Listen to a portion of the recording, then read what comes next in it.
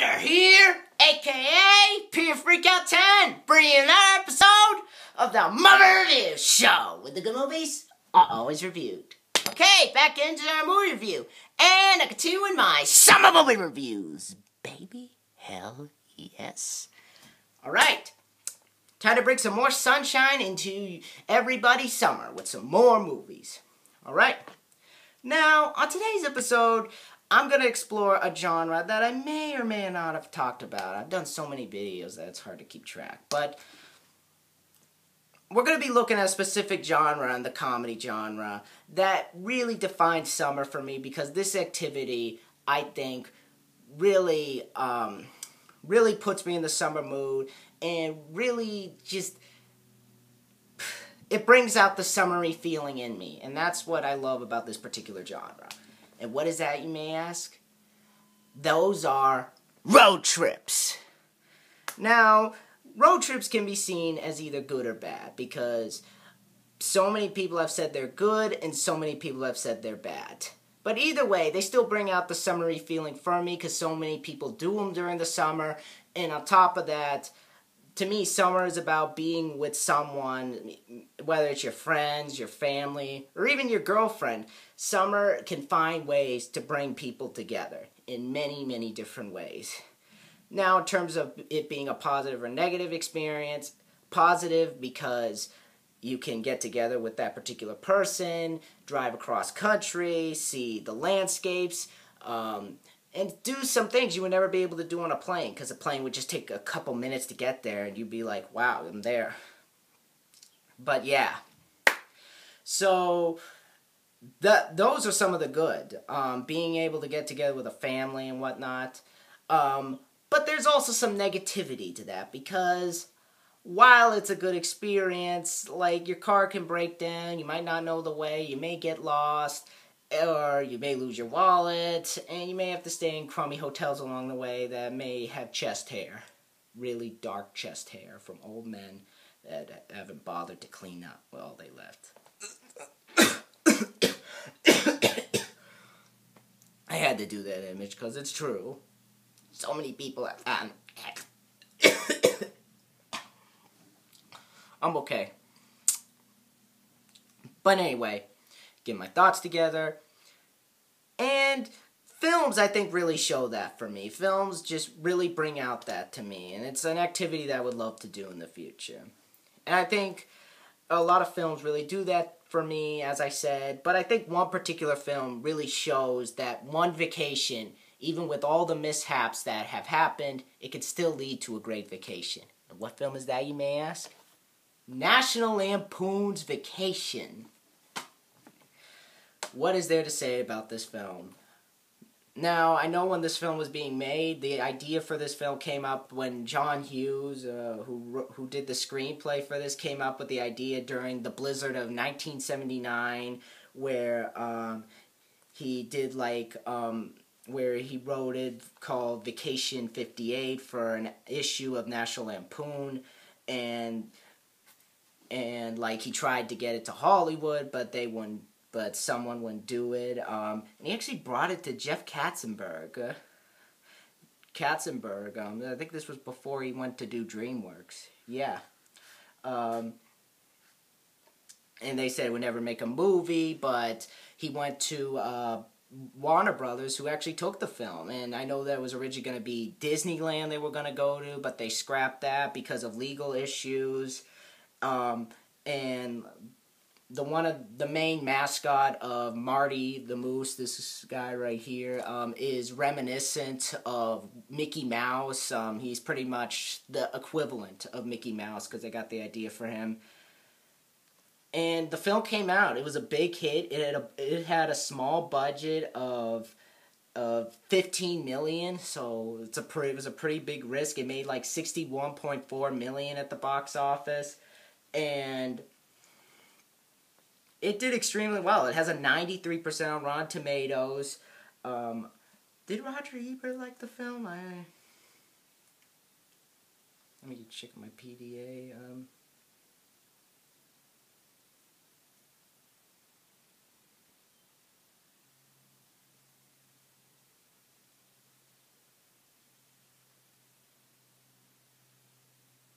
I remember them reviewing it. He didn't like Christmas Vacation? Wow. But it did extremely well. It has a good percent on Rotten Tomatoes. So many critics seem to enjoy it. And what's weird about me with this franchise is that this was not the first one I saw. What's weird, because after this film was so successful, they did sequels. National Lampoon's European Vacation, Christmas Vacation, and Vegas Vacation. And Christmas Vacation was the first one I saw because it was around Christmas, and that was the one that became one of my all-time favorite Christmas films. And when I got older, I was allowed to watch this one. Well, because out of all the vacation films, this is the first one, but it's also the only one in the franchise to have the R rating, which I was actually kind of like wowed by. Because later on, the series would get more PG-13 and PG, like try to appeal to family and whatnot. But I will say, out of all the vacation films, to me, this is the best one out of them all. I think this one, to me, is the funniest of them all. And it's, to me, one of my favorite road films of all time. It's definitely up in, like, the top 10. So, yeah, definitely really like this film. And I always remembered the first time I saw this film with my brother, and we laughed and had such a fun night watching this film. And to me, this is a film that I hold near and dear to my heart because it always brings out the summer feeling in me. It always brings out what I love about being on the road. But I'll get into all that later. But anyway, this film was made back in 1983, and this is directed by Harold Ramis. And for those who don't know Harold Ramis, before this, he directed Caddyshack, another film with Chevy Chase. He also would go on to direct... what was that one he did? He would be in Ghostbusters, of course. I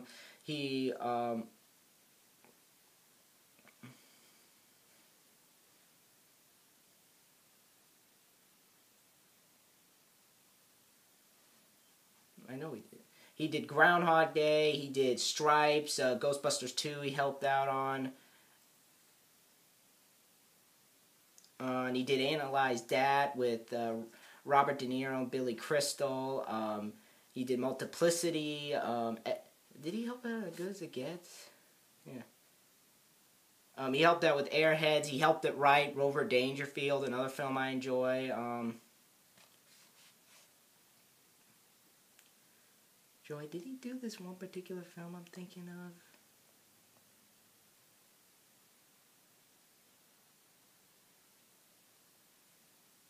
Why am I thinking he did that film?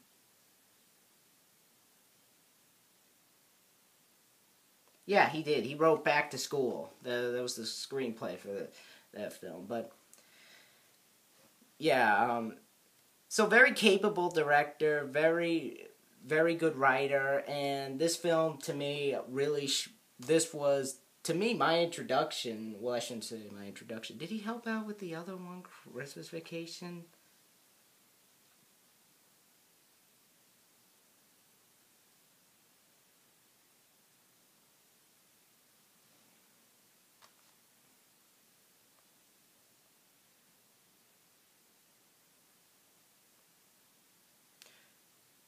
No, he didn't. No, he didn't. He didn't write it. John Hughes did. He wrote all of these, so yeah. But yeah, as I said, this was my... Well, I wouldn't say... Because I saw Caddyshack around the same time as this, so those two were my introduction to him. But out of them all, this is the funniest, I gotta say. As I said, this is the funniest, because I think Harold Ramis really knows how to really... goes to the limit with this film as opposed to the other ones, besides Christmas Vacation. And I think that his direction really shows that this series was meant to be R-rated, even though they took it the PG-13 route. This series was meant to be R. But I think, like, the studio got involved in something, but... Yeah, But anyway, moving on. The film also stars Chevy Chase, who was also in Caddyshack. He would later be in the sequels to this. He was in Nothing But Trouble, a very good film that I don't think gets the credit it deserves. He was in Dirty Work for a little cameo. He was also in forget what else he was in. You also have Beverly D'Angelo, who I only know from this and the sequels. You have you have Imogen Coca, who I don't know anything about. You have Randy Quaid in this film, who would later become known for this character of Cousin Eddie. He was also in The Adventures of Pluto Nash. Yeah.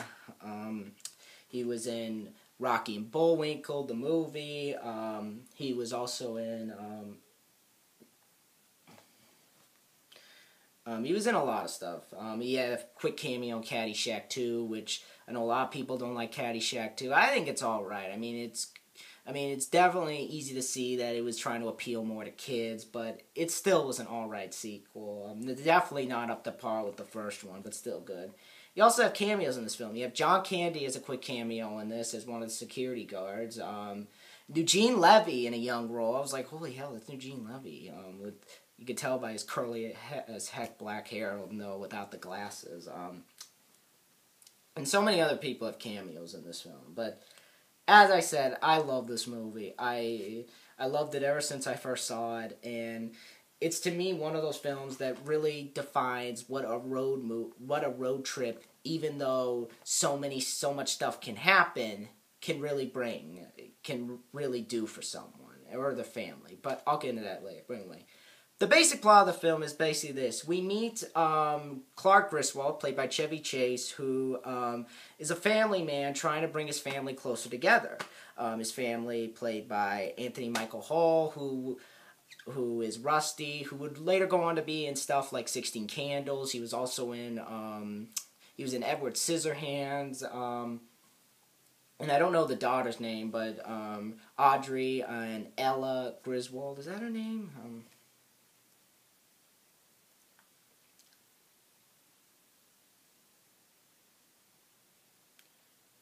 Ellen, that's what his name is, Ellen Griswold, and basically, because they're split apart, he doesn't get to see him that much, and he decides that he's going to take him on a road trip to Wally World, which is home to Marty the Moose, and so they get this car. I don't know what the model is. I'm not good with cars. But basically, they set out on the road to basically bring their family closer together and basically have a good family time. All the while, insanity ensues because you have Christine Brinkley as this woman in a Ferrari. You have Cousin Eddie, played by Randy Quaid. You also have so much stuff that goes on from Aunt Edna, played by Imogen Coca, and so insanity ensues, and now it's up to the family to actually work out their differences and actually give themselves and give the entire family in the car the greatest vacation they ever had. Will they be able to do all that for 2,460 miles?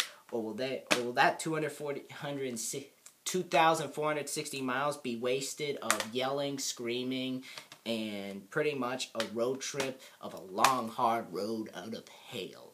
Had to do that.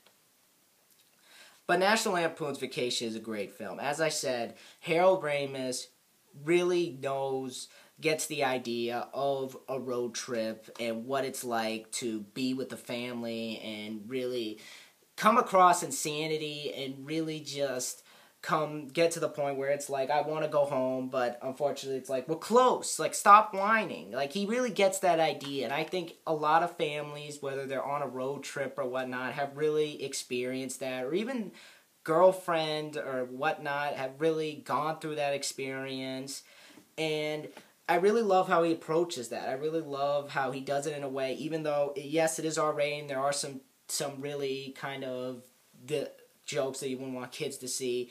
It still feels realistic, and it still feels like subtle. It really feels, the characters feel subtle about their reactions to this trip. The characters feel like they're willing to get to this park to be a family, even though they have an incident that occurs. But I really love how he portrays the dilemma of being in the car for so long and really just going through the most over-the-top situations that any family would experience on a road trip. I mean, it might not be as over-the-top as this, but it's still it's still, for anybody there, might, I think it might, anybody would experience that. Yeah, but, yeah, I really love the story. I love how realistic it is, its approach to the road trip and the family, how it goes through it and whatnot. And I thought it was really well done. So, the story's definitely well done. Harold Ramis's direction, I think, is really well done. The acting is solid from everyone. Chevy Chase in particular, this is the role that I remember him most for. It's the role that, to me, defines Chevy Chase. And I think this is the Chevy Chase that I miss. Because later he would do Vegas Vacation, and he would do that stupid talk show, which lasted for only one season, even though he was making fun of nothing but trouble on that. I really miss this Chevy Chase. I really wish he'd come back and do, like, what made him funny. But this film, what I like about his character in this film is that he's just a normal dad. He's not what he's doing in Fletch and whatnot. He's just a normal dad trying to bring his family together. And everybody in his family is just doesn't want to spend time and acts like a jerk towards him. It really is like, no, I don't want this to go through. I don't want to go on this trip. I think we should fly. But he's just a dad. I think any dad would act this way. Any dad would be like, we're going to go on this trip, we're going to enjoy it, and maybe God help us, we'll get together as a family and actually see what the world has to offer instead of flying.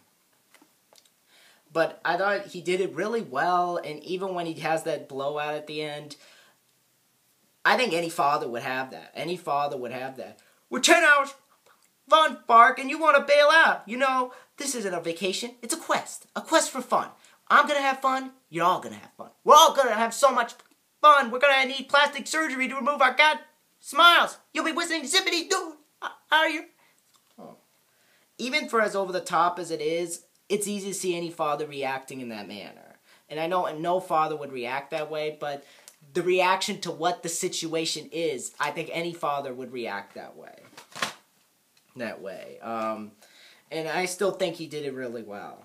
Beverly D'Angelo, I thought, did a good job as the mother. Definitely the mother wants to make stuff easier and is really prone to a lot and whatnot. Still thought she was well. She does get nude from time to time, so because I know there's people who find Beverly D'Angelo hotter in this film than Christine Brinkley. So if you find her hotter, here you go. She's topless, but I thought she did it well. Her role is just the typical mother and whatnot. Imogen Coke, I also thought, did a good job, even though her character is a little bit of an unlikable kind of know-it-all who's like, I went this and went that, and she joins them to drive to Phoenix and whatnot. I still thought she was well done.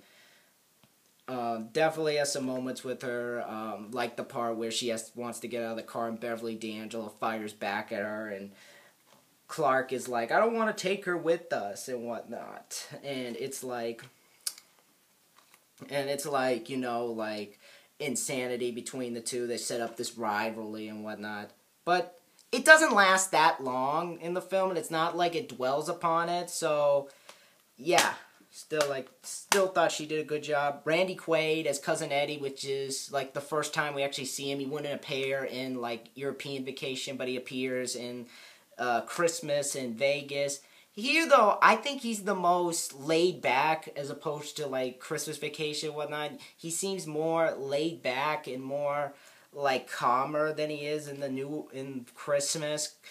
Because, I don't know why, but here he just feels more laid back and more kind of like caring. Because there's one part in it where we find out he's going through debt and he has to pay for the house, and he asks him for money. I thought he did that I really wish they did that kind of Eddie again. Even that one scene where he's talking about the bank, and he ends it with, he drinks a beer, and he's like, you want a beer? And he gives him the one that he drank out of, Clark. I thought that was hilarious. I miss this Eddie. This is, out of the Eddies, the performances by Randy Quaid, this is my favorite one of his. Even though I love him in Christmas Vacation, I still think this is my favorite one of his. The other actors do their parts really well. Christine Brinkley, who was hot in the film, definitely has a good scene in the pool with him. Ah, come! That scene was hilarious. You gonna go for it? I thought she was good in it. This was her breakout film, and of course later she would go on to be with Billy Joel and whatnot. But yeah, this film, to me, what I love about the film is not only the cast, but the energy the film has. It's funny. It never gets boring. The jokes are definitely R-rated. Something I think European Vacation failed to do was had this kind of sense of humor, which they throw out the window for like a PG-13 rating, which I feel was unneeded, because this film did it really well. I don't know why they had to go with the PG-13 rating, but not to say I don't like PG-13 films, which you'll see in a few videos I'll talk about some PG-13 movies that I enjoy, but I feel this one had more, while an adult approach, it still felt like, it still felt like a tame kind of subtlety to it that I feel really made the film work, and it wasn't just all like, say, Animal House, which was more R-rated. This one just has a subtlety to it that keeps it from going like a kind of hard R. But overall, I think it really works. Granted, there's some nudity in it, but back in the 70s, we had films that are like PG and they had nudity, like talk about the first Superman, where when you first see Superman as a child, like comes out of the thing, you see his penis. So that's not bad. I don't know what is, but there's definitely some hilarious moments. The moments with Eddie and his kids I thought were hilarious. I like the part with John Candy where they break into the park and he gets a BB gun because it's closed. Just so many memorable lines in this film, from like Cousin Eddie, or that part at the cowboy bar. Yo, chicken wings, move your turkey legs, or whatever it's called. Hey, underpants! Like, when they're making fun of the guy, he pulls out a shotgun. Just a great energy to this film.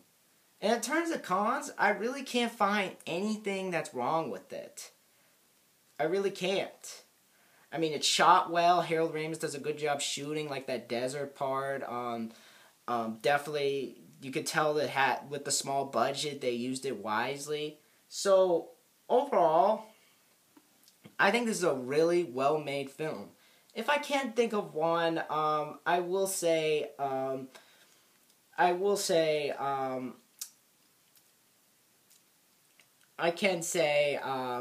I did feel the daughter character was a little bit unnecessary, because we have the idea of like the son and like and him and the daughter. Like, why not have like another son for him to be like on and just give that, like, but in a time, or if you're gonna have the daughter character, get a better actress, because this girl annoyed me. I just felt like it was unnecessary to have a boy and a girl clash. Why not have it two boys or whatnot? But while it kind of thinking about it now, it kind of makes sense, but I really feel that the daughter kind of felt unnecessary. Well, I don't know what I'm saying, but I do kind of feel like it could have been played better. Like, the actress who plays the daughter could have been better, because the daughter annoyed the heck out of me in this film.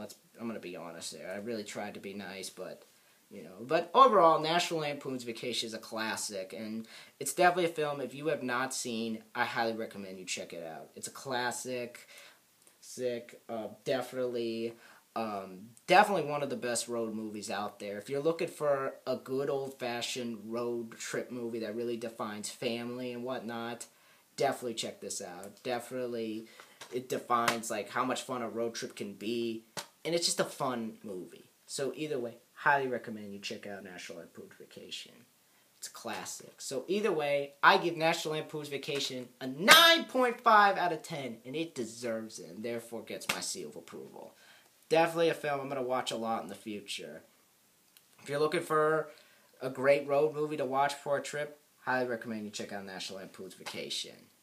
Just a classic. But that's my review for National Lampoon's Vacation.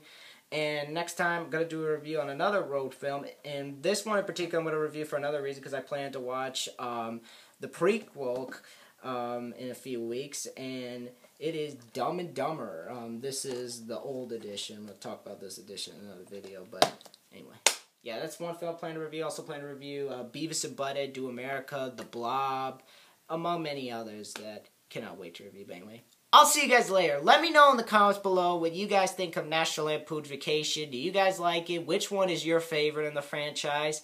Hopefully I can get to those in the future, because as I said, this got sequels, and I'll talk about them in the future. But for right now, be sure to rate, comment, subscribe, and I'll see you guys next time. Bye. You're clear.